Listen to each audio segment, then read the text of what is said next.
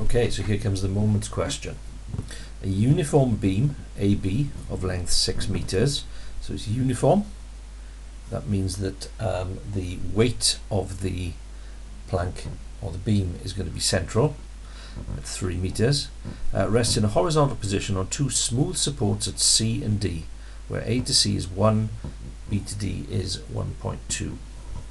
When a vertical force of magnitude 1800 newtons is applied upwards to the beam at the end A, so I've got an 1800 newton force acting there.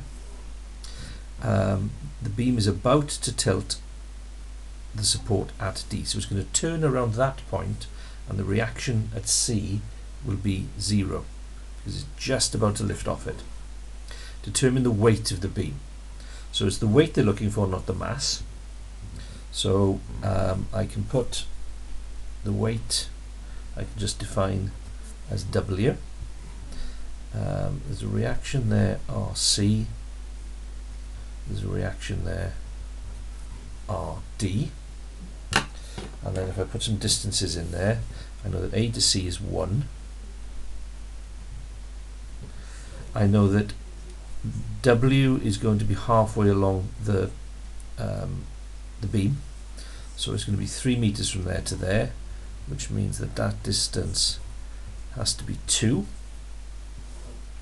B to D is 1.2,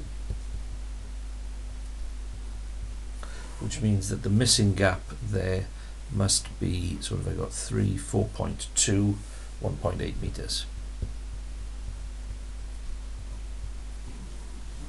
So those are all the distances that I need. Okay, I want to determine the weight of the beam, and I know it's about to tilt at C. Sorry, about to tilt around D.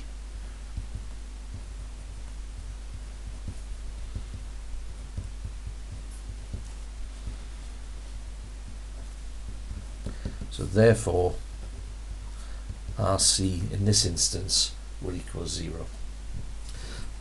So I want to find the weight. I don't know RD, so I'm going to take my moments about D, because that will then take that out of my equation. So I'm going to sum my moments about D. So if I start along here, furthest away and work my way in, I'm going to have 1800 times 3, 4.8, and my sense of direction is clockwise is positive.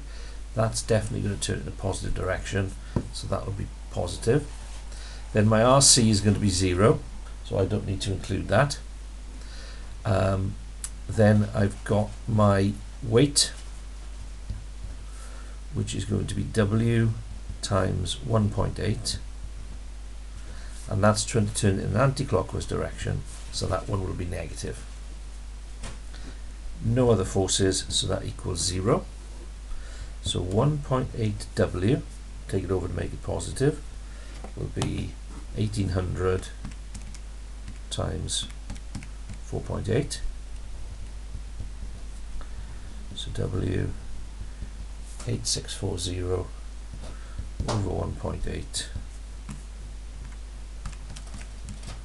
equals 4,800, and because its weight, its unit is newtons, not kilograms. So that's part A. Part B, the vertical force is now removed so that the beam is resting in equilibrium on the two supports. Calculate the magnitude of the reaction at each of the supports on the beam. Okay, so I now know what the weight is, and the 1800 is gone. So I've got the fact that it's in equilibrium means the forces will balance out.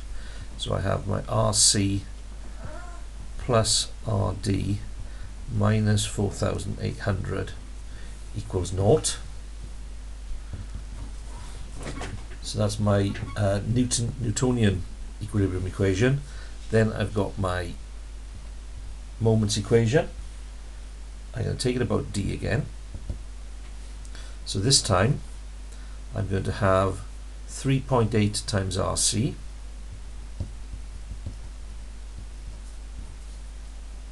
and that would be positive, plus 1.8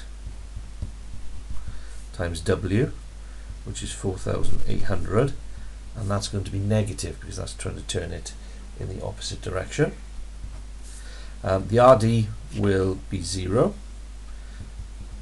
so that equals 0. So that's my second equation.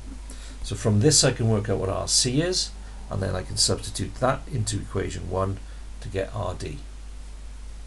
So 3.8 RC equals 1.8 times 4,800. So RC will be 1.8 times 4,800 divided by 3.8. So 1.8 times 4,800 divided by 3.8 equals 2273.68 ... so on. If I round that to two significant figures, it would be 2,300 to two significant figures. And then in equation 1, I now need RD, which will be 4,800 minus RC. So that will be 4,800 minus previous answer, 2526.31, etc., etc., etc., which two significant figures would be 2,500 newtons.